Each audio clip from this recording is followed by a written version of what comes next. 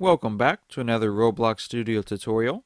In today's video we're going to be taking a look at some different lighting effects you can add into your games. And let's go ahead and just take a quick look at a couple of different examples that I've made. So over here on the far left is the quick and easy way of doing it. Inside here I have a tunnel. Inside the tunnel I've put different parts along the top.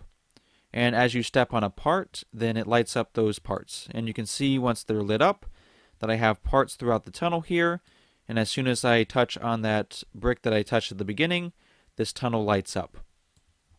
Okay, let's go ahead and take a look at another example. And this time, instead of just a regular part, I made a model. So this is a model that's supposed to resemble a torch. I didn't spend a lot of time on it, but you can make it more realistic if you like. Same idea though, as I touch this part right here, then it lights up the torches. Okay, and for the last example, I've made a very simple torch that you can pick up. And as soon as you pick it up, it lights up. You can unequip it. And if you re-equip it, then it lights up again. So in this video, we're going to be taking a look at these three different examples and how you can add these into your game. So let's go ahead and get started and see how we can make this in Roblox Studio.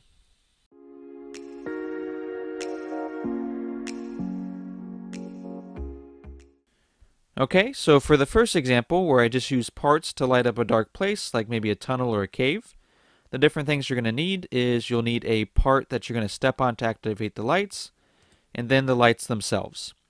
And for the lights, all I did was just add a part into the game. And what I did to make it a little bit easier on myself, so I didn't have to reference each light separately, is I put these lights into a model. And the way you can do that, if you get a couple parts in the game, so I'll grab this one and one more.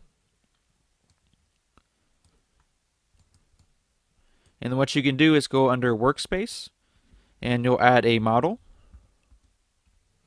And there's my model right here, so I can just click on the part and then drag it into the model here. And I would do that for both of them, just like that. Alright, so I'm going to delete this one for now though. So I put my different lights into a model and I called this model Lights. And you can see I have my different parts inside of this model here. As far as the coding goes, you'll be adding a script onto this part here. So I named this one LightPad, but you can call it whatever you want to. So let's go ahead and take a look at the script. And I'll zoom in a little bit. Okay, so for the first line, what I did is I just said lightPart equals script.parent. So I'm just linking the script to the parent or the part it's attached to. This light model is, what I did for this one is I'm referencing the model. So this one, if we look, it's game, which is the very top, .workspace, .lights, which is the model that all my light parts are attached to. So if you create a different name for your model, then you'll need to change that here. So basically, it's always going to be game.workspace whatever the name of your model is. The next part will be creating a function. And you don't actually need this part here, so I'm just going to get rid of it. So for our function, I called the function light on, but you're welcome to call it whatever you like. What I did at the very start is as soon as the player touches on the part, I went ahead, and what I'm talking about is the part that they step on to activate it. So as soon as they step on that part to activate the lights, I go ahead and destroy that part.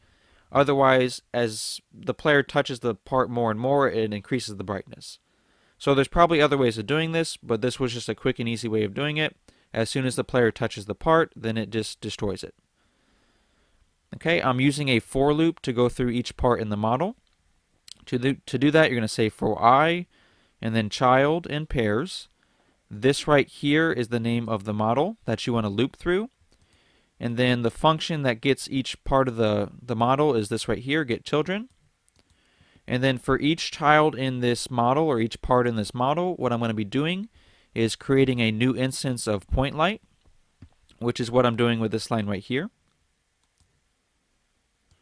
Next, you need to tell it where to put this point light, and that'll be light.parent.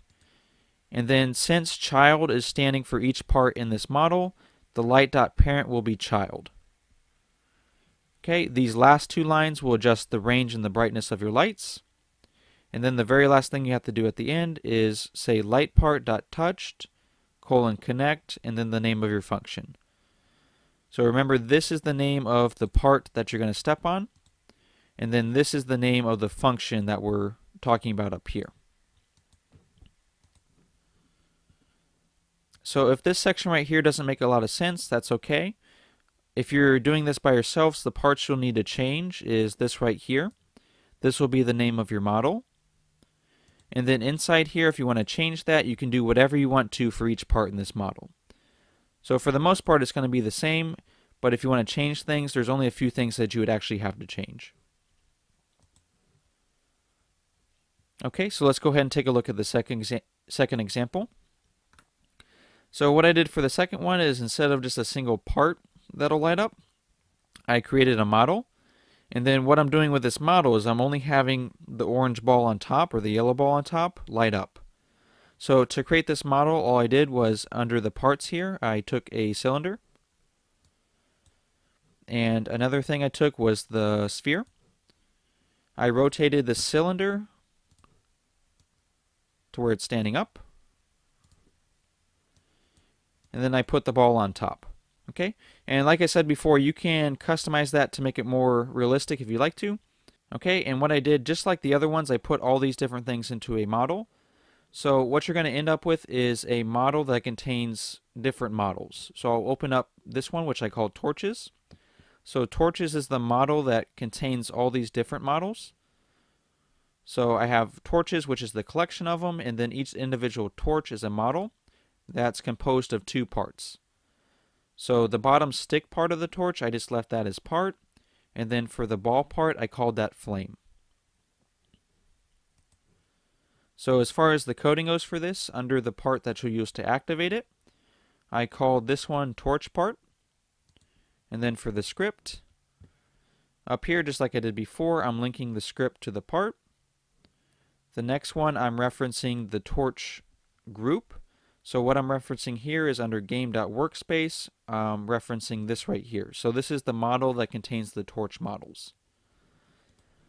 Okay, for my function, what we're doing for this part is we're saying, just like before, torchpad : destroy, and we don't need that part. That was just a test that I was doing.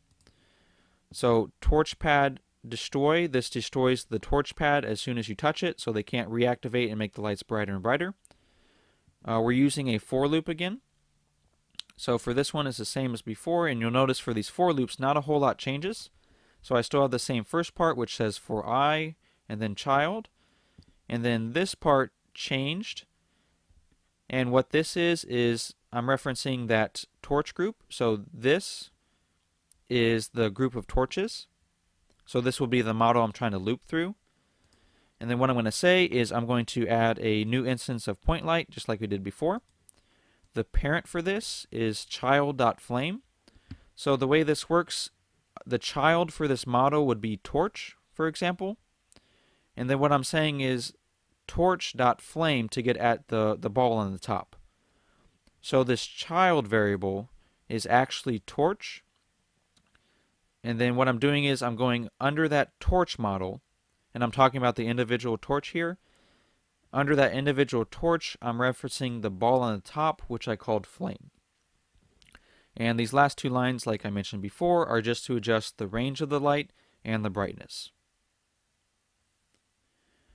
Alright, and let's go ahead and take a look at the last example. So for the last example, I created a model of a torch, just like I did before.